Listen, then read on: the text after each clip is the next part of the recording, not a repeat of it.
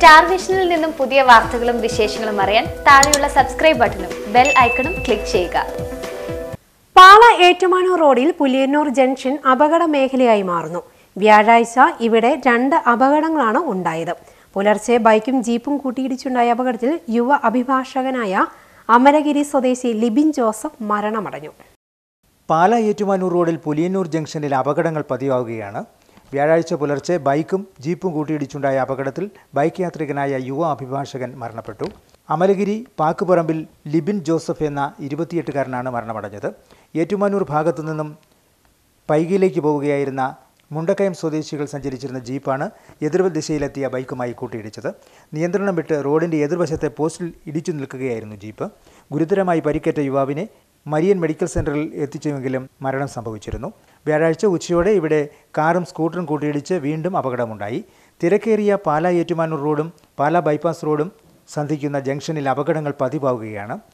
സംസ്ഥാന പാതയിലൂടെ വേഗതയിലെത്തുന്ന വാഹനങ്ങൾ പുലിയന്നൂർ അമ്പലം ജംഗ്ഷനിലെത്തുമ്പോൾ ബൈപ്പാസ് റോഡിൽ കടന്നു പോകണമോ എന്ന് സംശയിക്കുന്നതും തുടർന്ന് ബൈപ്പാസ് റോഡിലൂടെ എത്തുന്ന വാഹനങ്ങളുമായി കൂട്ടിയിടിക്കാനിടയാകുന്ന സാഹചര്യവും പലപ്പോഴും ഉണ്ടാകുന്നുണ്ട്.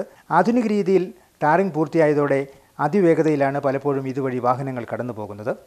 ഈ ഭാഗത്ത് തുടർച്ചയായ അപകടങ്ങൾ ഉണ്ടാകുന്ന സാഹചര്യത്തിൽ അധികൃതർ ശ്രദ്ധ പതിപ്പിക്കണമെന്ന ആവശ്യം ശക്തമാവുകയാണ്. അധികൃതരുടെ അനാസ്ഥയ്ക്കെതിരെ സമരപരിപാടികൾ സംഘടിപ്പിക്കുവാൻ നാട്ടുകാരും വിവിധ സംഘടനകളും തയ്യാറെടുക്കുകയാണ്.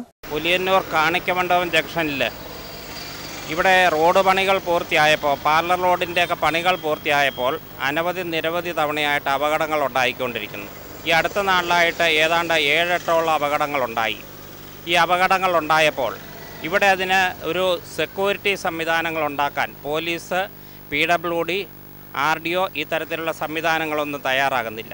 നാട്ടുകാർ അനവധി തവണ ആവശ്യപ്പെടുന്നത് ഈ കോട്ടപ്പാലം ജംഗ്ഷനിൽ ട്രാഫിക് ഐലൻഡ് സ്ഥാപിച്ച പോലീസിനെ സ്ഥിരമായി സെക്യൂരിറ്റിയായിട്ട് ഇവിടെ ഇടണം എന്ന് നിരവധി തവണ ആവശ്യപ്പെട്ടു.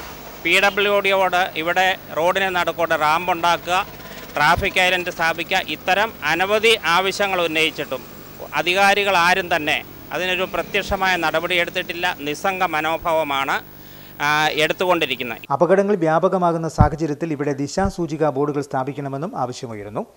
തൊടുപുഴ ഭാഗത്തേക്ക് പോകേണ്ട വാഹനങ്ങൾക്ക് ബൈപ്പാസ് റോഡിലൂടെ കടന്നു പോകാൻ കഴിയുമെങ്കിലും ഇവിടെ എത്തുന്നവർക്ക് സൂചന നൽകുന്ന ബോർഡുകൾ സ്ഥാപിച്ചിട്ടില്ല. പാലാ നഗരത്തിലേക്കുള്ള പ്രവേശന കവാടമായി മാറുന്ന പുലിയന്നൂർ ജംഗ്ഷനിൽ അപകടങ്ങൾ ഒഴിവാക്കാൻ അധികൃതരുടെ ശ്രദ്ധ ആവശ്യമായി വരികയാണ്. Star vision news, Pala.